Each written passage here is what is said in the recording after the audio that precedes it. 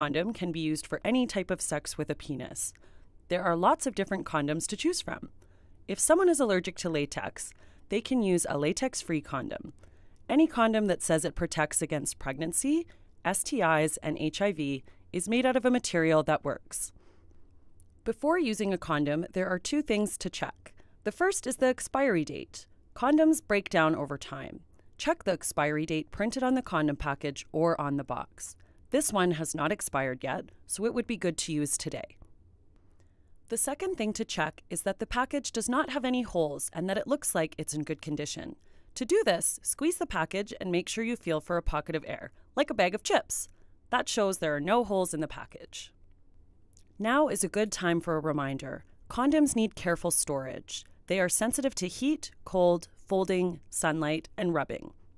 I am now ready to open the condom package. To open a condom, push the condom over to one side and then rip down the other side of the package. Be careful. Fingernails and jewelry can damage condoms. Never use teeth or scissors to open a condom package.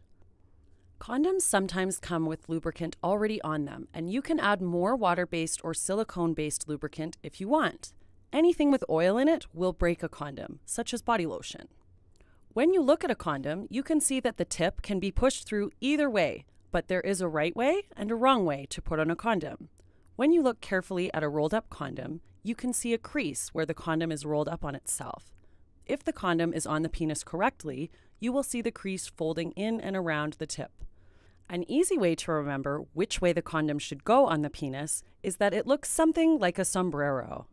I'm going to use my fingers to simulate a penis. As I place the condom on the end of the erect penis, I'm going to pinch the tip. The tip of the condom gives space for semen, or some people call it cum. It's important that there is space at the tip of the condom, otherwise the condom could break.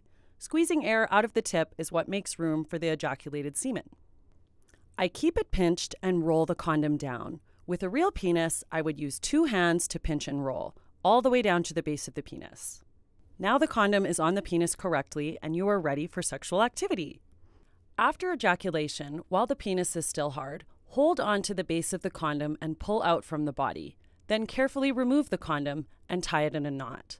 Throw the condom in the garbage, not in the toilet, because it can clog your toilet or wreck your septic system.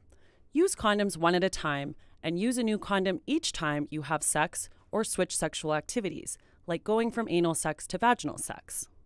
Practicing safer sex is all about protection